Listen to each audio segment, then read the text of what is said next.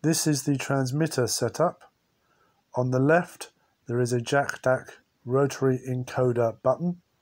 On the right, there is a Jacdac keycap button.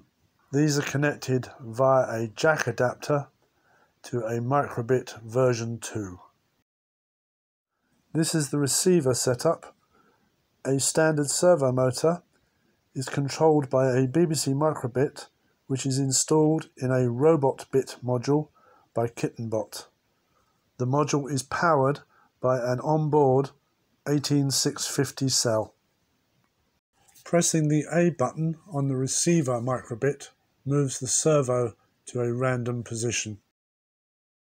Pushing the button on the rotary encoder shows the current setting, in this case 89 degrees. Pushing the keycap button moves the servo to that position. Moving the rotary encoder several clicks clockwise and then pushing the button displays the current position setting, in this case 131 degrees.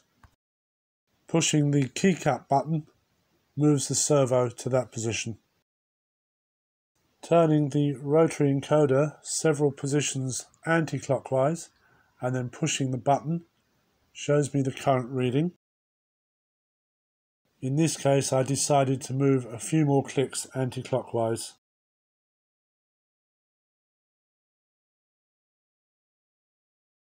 This gives me a position of 95 degrees. Pushing the keycap button moved the servo to this position.